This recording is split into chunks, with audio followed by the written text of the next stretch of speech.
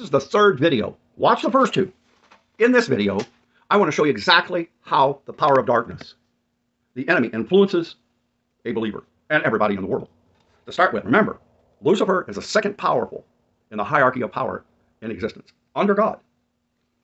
He wants to stay hidden.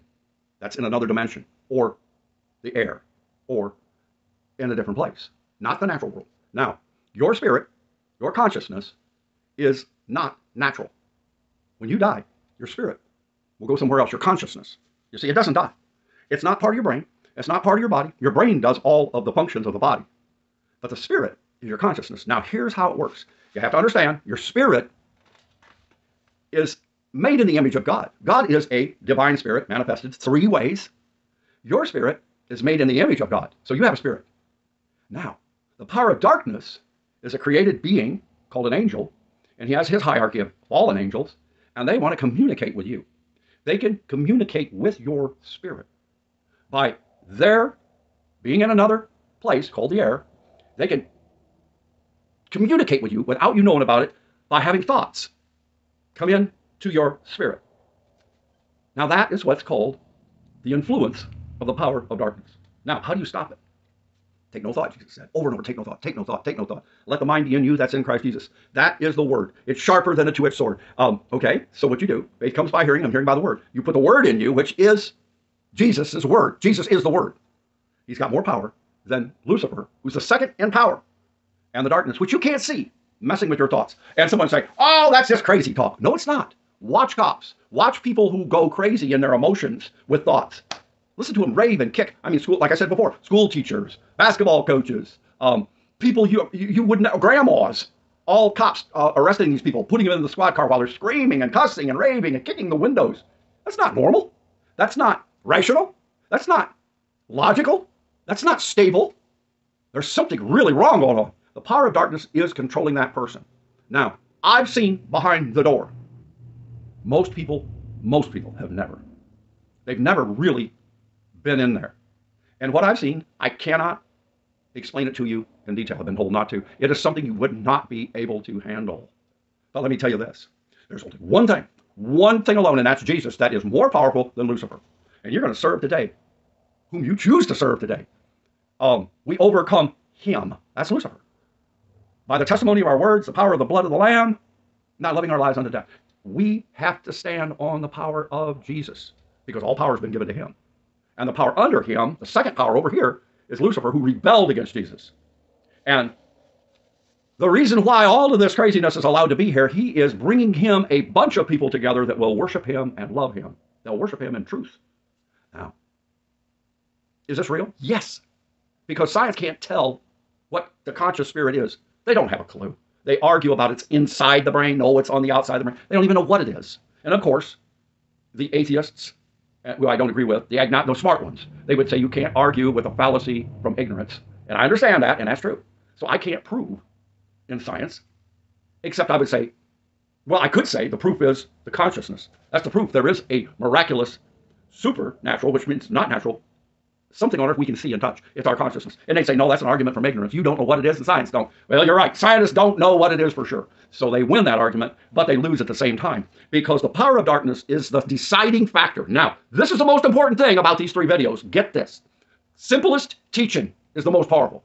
The simplest thing is salvation by the cross, by the blood of Jesus Christ, that breaks the power of sin. It forgives us, washes us clean, cleans us, takes away our sin. And we can be free, like Paul said, being free from sin. You have your fruit unto holiness. Now, do you want to be holy? Yes. So you receive the power of the Holy Ghost, the Comforter, and you're walking in the Spirit, and you're not committing sin. So what does that mean? You got a guy in the park who's a drug addict, and he's jacking up heroin. He's going to get nailed with some fentanyl and die. Now, salvation can save that man. He can be saved in an instant, instantly healed. That's instant sanctification from that sin, from the evil world. He can win instantly when the Holy Spirit comes on him. Don't listen to this progressive sanctification lie that people struggle and are always sinning and always smoking and always doped up, but they're saved too. No, they're not saved. You're not saved from anger if you're beating everybody up all the time in an angry fit. Use a little common sense. But here's the point. The most common denominator, the simplest thing is the power of the cross. But what's right under it? In power. The power of darkness. If you understand the power of darkness, every wind of doctrine will mean nothing All their vain philosophies mean nothing. I'm going to tell you, the power of darkness is more powerful than people, because without the Holy Spirit, you can't stop committing sin. Oh, sin this, sin this. You better believe it's a problem. People commit suicide. People are overdose on drugs. People murder people. All of this is sin. Cussing and calling God dirty names, like I heard the Baptist preacher do when he didn't know I was there. This is all sinful stuff. You can't quit without the Holy Spirit, and here's what divides everything away from the truth. Jesus has the power to control the darkness.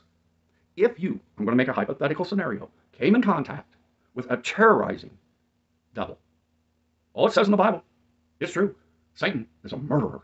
He's a roaring lion, going to and fro, seeking whom he may devour. If you don't understand the power of Jesus over the darkness, you'll never survive that encounter. I had a member of some local charismatic, faith-filled, spirit-filled member of a church. I asked him, what would you do if you came in contact with a dangerous demonic entity that was intending on killing you? What would you do? He'd say, I fell down on my knees and I asked God to forgive me. I said, you should already be forgiven. You have no idea how to protect yourself from that. If you don't know how to protect yourself from this terrible thing by rebuking it in the name of Jesus, that when you say Jesus to that, if you're the real deal, that flees. If you're one of every wind of doctrine, or even like this person who doesn't understand this, and you don't, use Jesus, the power of Jesus, as your armor, as your shield of faith. You don't know that, you're not going to make it. So this is the lowest common denominator, the cross, the power of darkness, and Jesus, who has been given all power in heaven and earth. So if he can protect you from something that in the book of Revelation is being cast out of the air, Satan is the dragon, to the earth, and he will torment people. They will pray and they will scream they want to die. God won't let them die. He wants them to do what I just told you. Overcome, repent from sin, and say, in the name of Jesus, I rebuke you, Satan. Get out of my life. He'll flee. And they will come through the tribulation. But we don't have to go into it if we're right with God now. That's real simple. Noah didn't go through it because he was right with God. God said he is a perfect man. Oh, you hate the word perfect? You want to come after me now? You better read the Bible, because it said Noah was found perfect in his generation. Why? Because he gave his heart to God. He surrendered. It wasn't because of something he was real. And so God put him in the boat with his immediate family and put all the animals in there, because let me tell you something, the animals are a whole lot better than a lot of people. And he didn't survive the water. He was on top of the water. The water was judging the ungodly. Noah was on top. What you need to know is, in your spirit, the enemy will try to talk to you. Don't think. Your captive thoughts are gone. Your mind is blank. It's a bad thing to have a blank mind. So you immediately fill it up with the word of God, because it's sharper than a two-edged sword to fight the enemy when he comes back. And remember, if he has you think something bad, captivate it. Say, get out of here. You haven't sinned unless it manifests in your heart. So what's that mean? That means, okay, I hate somebody and I'm a murderer in my heart. That thought stays in your mind and starts going around and around, and you can't quit thinking about it. I hate this person. I'm going to get this person. I'm going to get this. And you're murdering him even if he's not there. And what's it doing? Well, it ain't hurting him if he's not there. But it is allowing you to let the enemy, the power of darkness, control you. You have to understand the power of the cross, being free from sin, and the absolute threat the power of darkness is to come back in your life and tempt you. And you resist with the power of the Holy Ghost and say the name Jesus. I will not accept this temptation. The Bible says I will not be tempted in a way more than I can find a way to escape from, so I am going to overcome. And you fight the good fight of faith. And when you get this working right, then you find peace and comfort. He's the comforter. You're not going to be tormented. You are going to be a conqueror who goes after the enemy, and it says the devil will flee. The word flee means he runs in terror from the name Jesus. So you have to understand the power of darkness. And you haven't seen behind the door, but you can see the effects on people's lives and start to walk in faith and go against it and watch how you will overcome. This is so important. This is how you overcome. You go against the power of darkness with the name of Jesus. And you stop sinning because it can't get to you. And you have an advocate if you were to fail, but you better not play games with God. God bless you.